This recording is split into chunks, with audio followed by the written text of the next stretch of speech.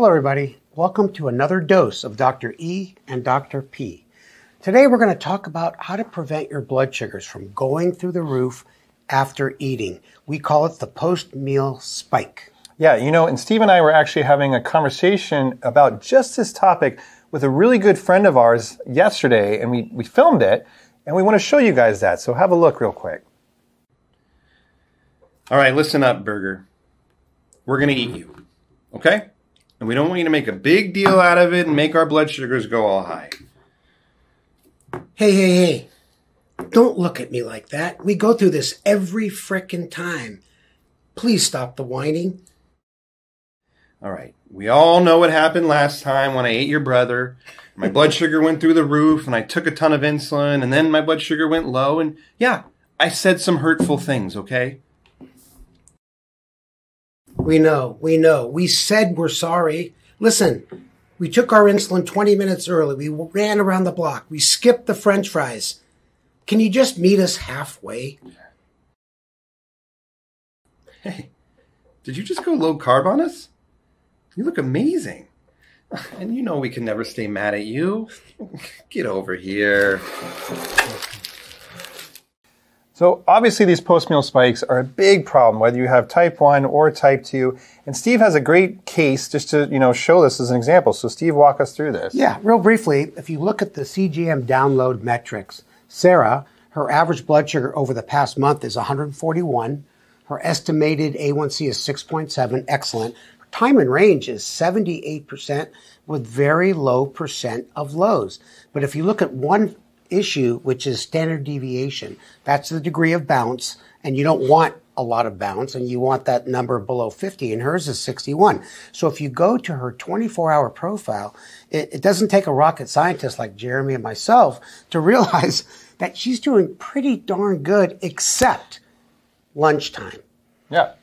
And it's pretty easy to see, like you said. And what's the issue when you go high after a meal? Well, first of all, you're frustrated, you're high. But then what do? You do a correction dose, and then you go low, and you eat everything in the fridge, and you get on that diabetes roller coaster. Yeah.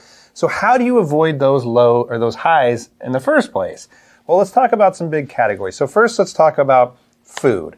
And people say low carb. Is that a good way to prevent these post-meal spikes? It is extremely important. Not everybody can be on the Atkins diet. We don't expect people to be. But just to be a little bit conscious about how you can substitute foods you like with lower carb options. So Sarah here, she eats rice and vegetables for lunch. And I said, what about cauliflower rice? She goes, yeah, I like cauliflower rice, but it doesn't fill me up. So I said, make half cauliflower rice and half regular rice. So as a first step. Yeah, so you can limit the number of carbs that you eat per meal. When I say low carb meals, anything 30 grams or less per meal is pretty low. So that's one, but if you don't want to do that, you can sometimes delay the carbs that you're going to eat. If you have chicken and vegetables and rice, eat the rice last. Does that really work? It does, actually, because it basically just gives your insulin more time to work. But the thing that I do that Steve always gives me a hard time about is I kind of just graze a little bit more. So if I have a sandwich, I never really eat the whole thing in one sitting because that's just a big wallop of glucose coming in. Jeremy, in the notes, you see it says spreading the calories. Yeah, well, that's what I do. You know what? I just like to give you grief. A graveyard of half sandwiches around, the office. So if I eat half a sandwich, see what it does to my blood sugars, and then I kind of eat the other half, and Steve just kind of does like the Hoover vacuum. But you eat the first half so fast. Yeah. So anyway, delay your carbs. So that's kind of food approaches. So when we talk about meds, kind of medication approaches, the number one tip is what we call pre-bolusing, taking your insulin before you eat. At least 10 minutes, honestly, more like 15, 20 minutes before you eat. But in reality, it depends what your blood sugar is. The higher your blood sugar, the longer you should wait. You said 10. You mean it should be longer? Definitely should be longer. Yeah, I said at least 10. Well, you got to listen to me. 10 sounds like 11 could be good. Okay. No, 20 to 30 minutes. And if your blood sugar is 250, you should wait until your blood sugar starts to drop before you eat. But we don't want to make it too complicated. Yeah. The timing is key. So if you don't know what you're going to eat, the whole dose, at least take some insulin, at least 10 minutes, ideally 20 to 30 minutes before you eat, at least something. Get that on board because it takes insulin that long to start working. Mm-hmm. So that's good. Well, we should mention Afrezza. You're right. Afrezza you can take sooner to the meal. Yeah. Inhaled insulin. It works almost immediately. And then Lilly has their faster acting Humalog called Lumjev.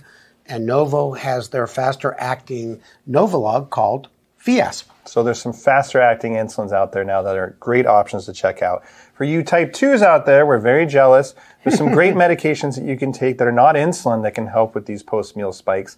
We talk about them all the time. 2 big classes. One's called GLP-1 receptor agonist, and the other is called SGLT2 inhibitors. So the first group, Trulicity, Ozempic, SGLT2, it is like Jardiance and Farxiga. So definitely asking your provider about these medication options are great ways to help take care of these post-meal spikes. And then what about CGMs? You know, you mentioned your patient. What kind of actual practical CGM advice did you give her? Jeremy, you know this is my deal. You have to change your alerts and your alarms. And I urge my patients to lower their upper alert to 150 as an example. So when you go high, whenever you cross 150, you're alerted about it. Yeah, and I go, yes. I've seen them do it. In the old days, when it went above 180, I said SHIT. But then you have to look at the trend arrow. If it's going up, you give yourself a little correction bolus. If you're a type 2, you do some non-pharmacologic things like maybe taking a few flights of stairs.